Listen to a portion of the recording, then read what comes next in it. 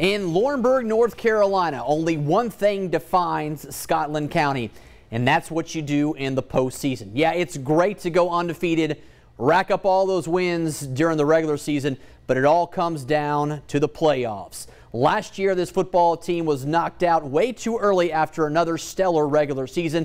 This year, they're hoping to avoid that issue and make it to the state championship game. Tonight, they were back home in Laurinburg to take on Southeast Raleigh, one step closer to a berth in the title game. Let's pick it up here. First drive, first play for Scotland County, and Jameer White just doing what Jameer White does.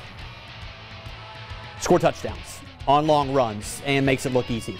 7-0 Scots, boy, just like that, and yeah, they were dabbing all over the place.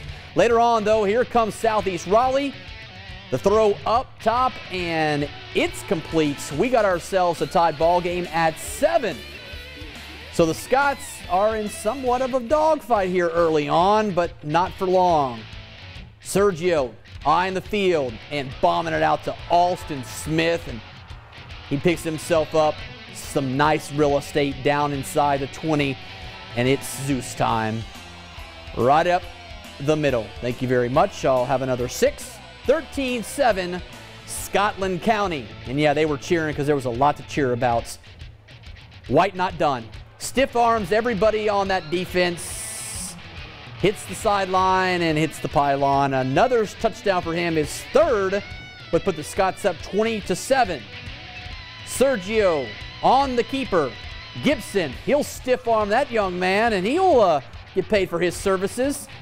They walk in, and another score for Scotland as they go up 27-7. Southeast looking for more points to make this one respectable. They do tack on another touchdown, but too much Scotland County, and Alston Smith delivers yet again. That pitch and catch down to the 1-yard line. I'll give him the 2. And another touchdown for White. His 4th and as many highlights in the last minute and a half. This one all Scotland County, as you would well imagine. Flexing the muscles and getting it done. Scotland County took care of Southeast Raleigh. The final tonight, 66-28. Scotland County improves to 12-0 as they move on into the third round of the postseason.